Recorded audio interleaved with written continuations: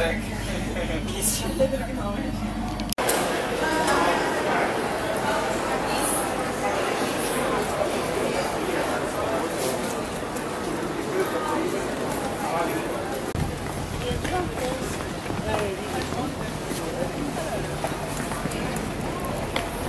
is interesting returning to Venice after 20 years.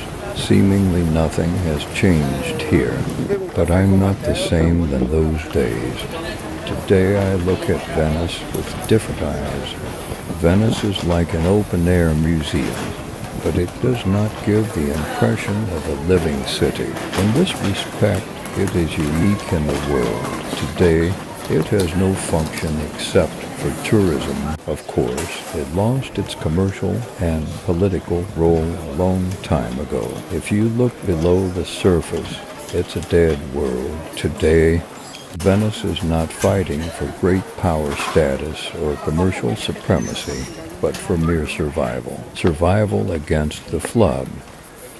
A sad and melancholic feeling comes over me as I walk these ancient streets like a fossil of a vanished world. However, I feel lucky to still be able to see it in this form. Nature always takes back what is hers. Nature knows no boundaries and has no regard for monuments either. It has no respect for human architecture, as sad as it sounds. But eventually entropy always triumphs over any human endeavor. Venice's time seems to have come. This time, it does not lose its status as a great power and its political independence as in the past, but the fight against the brute force of nature. Millions of tourists visit this city every year. What can go through their minds while walking through these lagoons? Whether will their children, grandchildren, and future generations see it as they do now? Will they see it whatsoever? Yet Venice has retained something of its former glory. Its atmosphere, which is second to none in the world, even after centuries. The incredible charisma of the city is reflected in its faded but still sumptuous buildings. It's one of my favorite cities in the world, and that hasn't changed after 2 decades. I found it stylish to start my voyage across Eurasia here, as so many travelers over centuries, including Marco Polo. I crossed the San Marco Square, heading the train station. The strong Italian sun does not spare me, but I'm enjoying the first and last day of my trip in Venice. While I'm still here, it takes an hour to walk from the square to the Santa Lucia train station, where I intend to leave Venice. This is the last year I can travel here without mandatory pre-registration. This rule comes into action in the beginning of the next year because Venice suffers not only a flood of the sea, but of the flood of tourists as well. Now the government tries to control this flood either. The sunset is approaching, and soon I have to say goodbye to this unique place at this moment. I'm just standing on this old bridge and looking at the city, the atmosphere of which is different every part of the day. I'll be somewhere else tomorrow.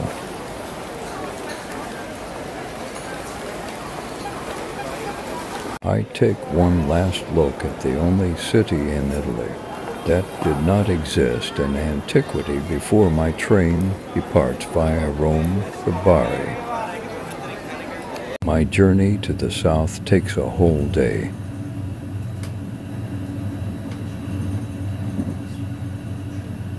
But the ferry that takes me over the sea leaves at afternoon. If I miss it, I'll have to wait until tomorrow afternoon.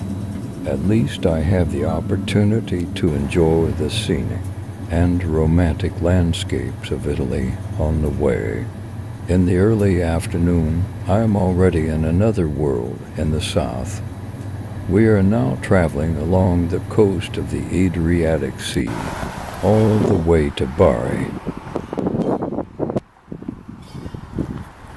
Luckily for me, walking through the city, I reached the port in time. I'm leaving Italy.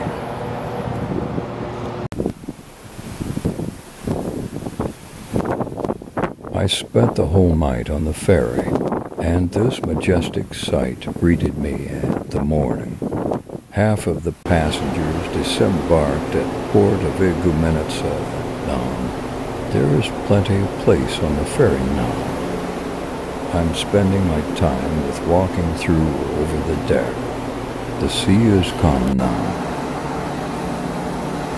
I'm alone with my thoughts now, and I can't stop thinking about my Trans-Asian voyage all the time. This is not my first long trip though. I intend to visit so many places where I have been to a long time ago. I visit old friends I haven't seen in a while. Always while walking, the best and worst thoughts come to me, both hopes and concerns. New opportunities and new dangers. Will I find these long-lost acquaintances and friends? How will they receive me? Do they still remember me? Such a trip is an extremely intense experience. As noon approaches, we get closer and closer to the Greek islands along the coast. Once upon a time, Odysseus could also see these islands in search of his beloved home. This is also one of those places in the world that have not changed much for thousands of years, and the sea shows its increasingly blue face as the day progresses. Everywhere I look, I can see nothing but the endless calm of the sea. I fell in love with this calmness, which you can experience at very few places nowadays. It is no coincidence that my journey begins by crossing the Mediterranean, which will lead to another incomparably calm and majestic place in the Himalayas, at the roof of the world.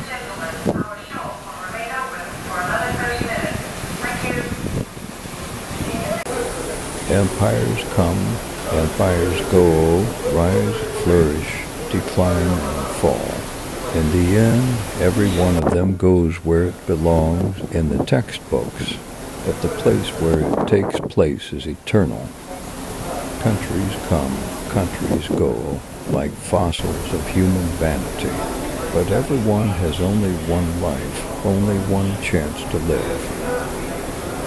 I involuntarily think now that many people suffer and die from wars in a world where a slogan is worth more than a human life, without even once having the opportunity to experience this endless peace, what only nature can provide.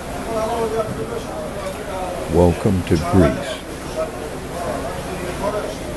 It's time for me to finish this monologue and leave. See you next time.